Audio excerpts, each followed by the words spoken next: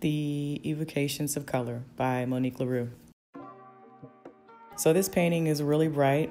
I really wanted to go with a lot of different colors, a lot of deep texture, a lot of deep colors, but I still wanted it to be very bright and vibrant.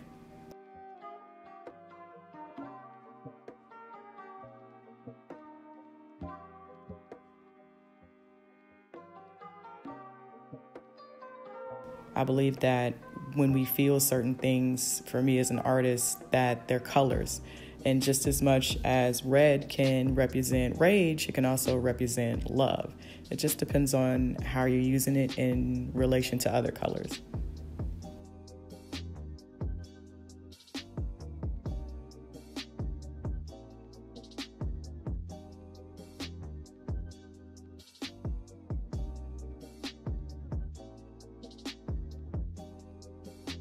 This one, I wanted to go super bright, super textured, very complex. So it required a lot of chemical mixtures, a lot of time, and of course, my favorite, a lot of fire.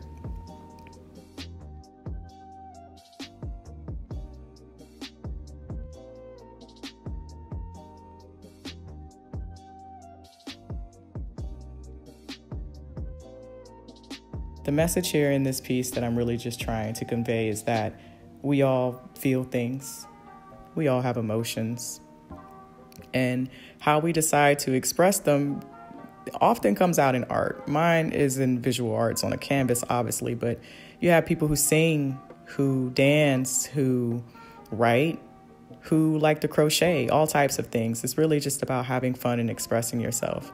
I feel like the world would be a little bit of a better place with how we interact with each other if we just simply understood how to deal with our emotions and how to express them.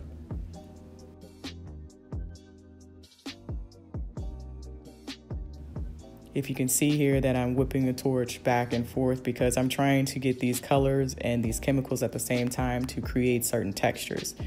Each color that I mix is going to create a different effect on the canvas, so it's very imperative that I hit them with the right temperatures to get the exact reactions that I want. So in a small sense, this piece was about understanding yourself, the freedom that you get when you start to understand yourself.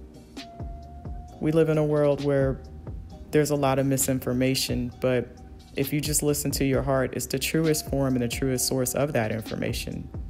And sometimes I just wonder, why aren't we all listening to our hearts? The good in there.